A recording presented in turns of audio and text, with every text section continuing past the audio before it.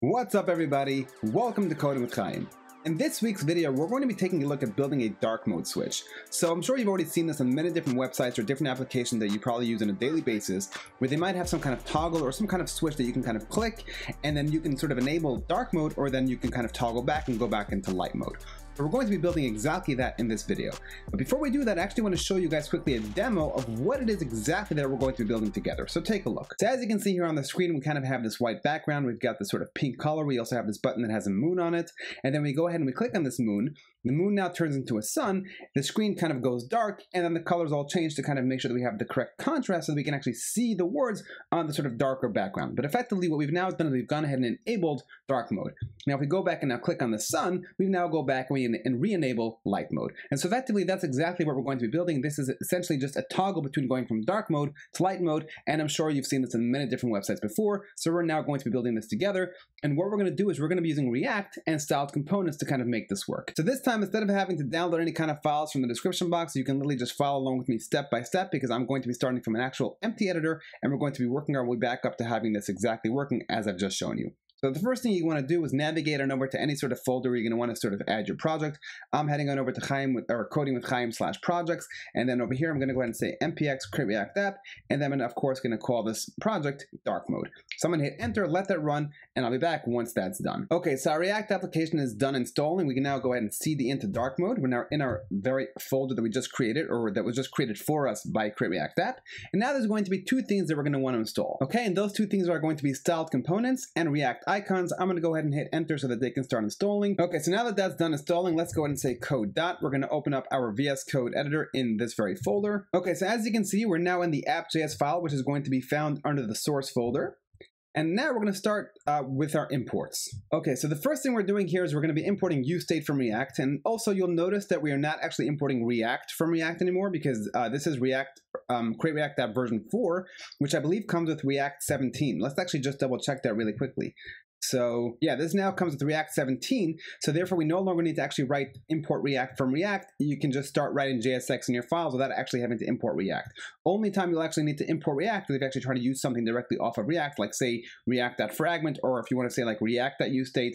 But of course, you can also just sort of import them, so you don't necessarily need to do that if you don't want to. But that's totally besides the point, not the scope of this video whatsoever. We're then going to be importing Splash. That's going to be the component that we are going to be building soon. That's going to be found in a file called Splash Screen inside of a folder called Components. And then we're going to be importing the theme provider from styled components. And now this theme provider basically is the magic sauce. This is what's going to mostly afford us the ability to kind of do what we want. Okay, so the next thing that we're going to be doing is we're going to go ahead and create two themes. So we've got our light theme here. That's going to simply be an object. And then we also have our dark theme, which is again just an object. And as you can see, they're both referencing the exact same three properties. And those properties are going to be the page background, the title color, and then the tagline color. The only difference is when it's in light theme, we've got the white background for the page. When we're in dark theme, we've got whatever this is, like a sort of darker, almost bluish gray for the page background. And then of course the other colors, the other sort of keys are also going to be different depending on whether or not we're going to be in dark mode or in light mode. And then the next thing we're doing is we're going to be building up this themes object that's basically going to be sort of a key value pair. So if you've got the light theme enabled, then you're going to be getting the light theme object. And if you've got dark theme chosen, then you're going to get the dark theme object. And we're soon going to see how this theme sort of map is going to get used very soon. Okay, so now here's what we're doing. Basically what we're doing is we're taking this useState that we've just imported from React, and we're basically setting it to start out as light. So effectively we're getting this theme variable from state that's going to be initialized to the word light. Then we have this function called setTheme, which is going to allow us to kind of actually set the state of the theme variable. And of course, that's what we're going to be using to kind of toggle between light and dark mode. And then what we're doing is we're pretty much wrapping our Splash component in a theme provider. So this is kind of where the actual scope of this video starts to take hold. So like I said, the theme provider is kind of the magic sauce that makes this happen, and this is exactly how it works. Essentially, what you do is you wrap your entire application with your theme provider, and then what that's going to do is it's going to make the theme, whatever you're passing here to this variable or to this prop called theme. See, the theme provider component from styled components actually has a prop called theme, which expects you to pass an object that has key value pairs of CSS.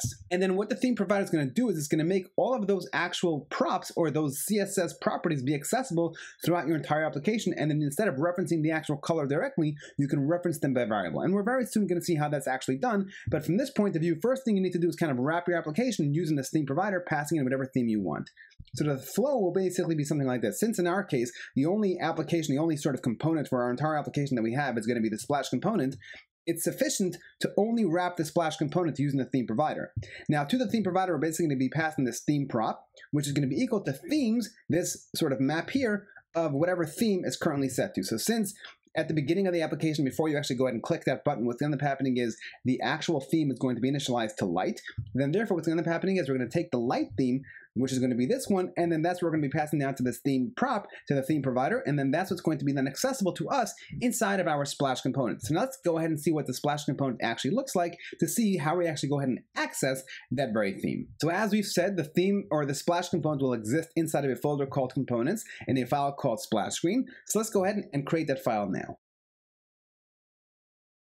Okay, so we have our splash screen file created. Let's go ahead and start writing the code that's necessary for this particular file. Okay, so the first thing I'm doing here is I'm just basically knocking out the imports that this particular file is going to need. And as you can see, I'm importing these styled from styled components. And then since we also installed React icons, and I will totally say that installing React icons just for this is total overkill. It's a pretty massive library, but it was the simplest way to kind of get this to work for this simple prototype for the sake of this video.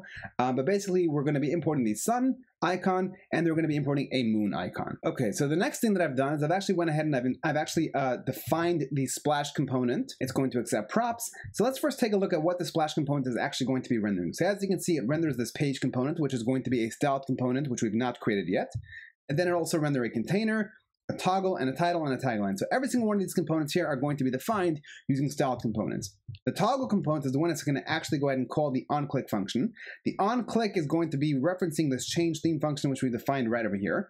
And then what this is going to do is it's basically going to check to see what the current theme is. So if we come back to the app component, we can actually see that besides we're passing the theme down to the theme provider, we ourselves are also passing the theme piece of state down to the splash component. And the reason why we're doing that is here in our change theme function, what we want to do is we basically want to check to see what is the theme currently set to. If it's light, well then we're going to go ahead and call the props.setTheme function and setting it to dark. So again, this set theme function comes from this useState call right over here. So we're pretty much going to be passing in the dark word. Then otherwise, if it's not currently set to light, if it's currently set to dark, then let's go ahead and set it back to light. So now basically here we have this icon that we're trying to pass to our toggle. So this toggle is going to be that little button that we can go ahead and click on to kind of toggle between light and dark.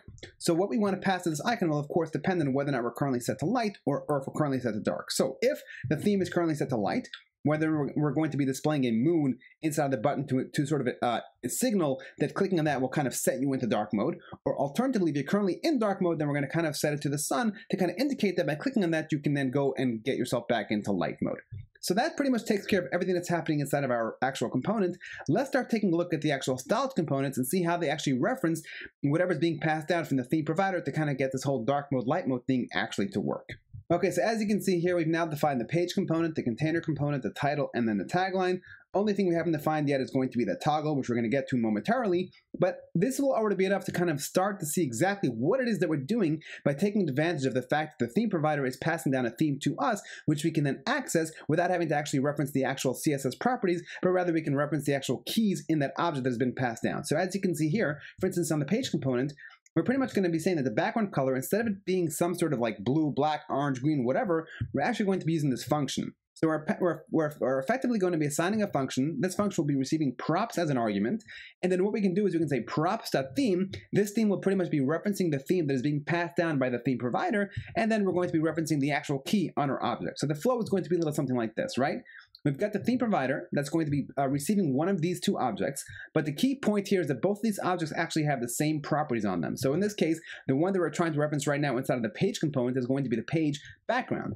So since this actual object is getting passed down via the theme provider to our components, we can now say props.theme.page background, and then that's of course going to be referenced right over here. So we can say props, that's the function, we're receiving the props as an argument, and then we can say props.theme.background, then of course this is going to be different colors depending on what we're currently set to, which theme we're currently passing down. If it's light theme, then it's going to be one color. If it's dark theme, we're going to be saying another color, and all this is kind of getting passed down to us via the theme provider. And so this kind of idea will pretty much be the same for the title. As you can see here, we're referencing the color. We're defining this function that's going to be accepting props as an argument. Once again, we're going to be referencing the theme that's getting passed down to us. This time we're going to be referencing the title color, because of course we're dealing with a title component. And then we've also got the same thing for the tagline, and then we're referencing the tagline color that's being passed down to us via this object. So the only thing left to do now is to go ahead and define the actual toggle button. Okay, so here's now the toggle button. As you can see, it's nothing more than a styled button. We're going to say that the cursor is equal to a pointer. We're just going to give it some basic dimensions. And then here again, we're saying that the background color is going to be equal to the title color. The color is going to be equal to the page background. And then I simply wanted there to be no outline when you click on it. And also one thing that I should point out is I didn't want it to kind of happen where you kind of click the button and it just snaps in a second to the other color. I kind of wanted there to be a bit of a transition. So to each one of these items that are actually having a difference between light and dark mode, I actually added the transition property to kind of transition on all the different fields. Of course, in this case, it's only going to be the sort of other color or background color. And then I said that it should transition with ease. And that pretty much is all the code that is necessary to kind of get the sort of dark mode, light mode to actually work. Okay, so in order to get this application up and running, all we now need to do is simply go ahead and say yarn start. Okay, so now as you can see, we have come back to the same place we were before, except this time it's the application that we have built together. Let's go ahead and click on the moon. It beautifully transitions to dark mode. Let's go ahead and click on the sun, and it goes right back into light mode seamlessly. Well, that does it for this video. Hope you enjoyed it. I hope you found it useful. If you did, please drop a like, subscribe, and I'll see you next week in another video. Perfect.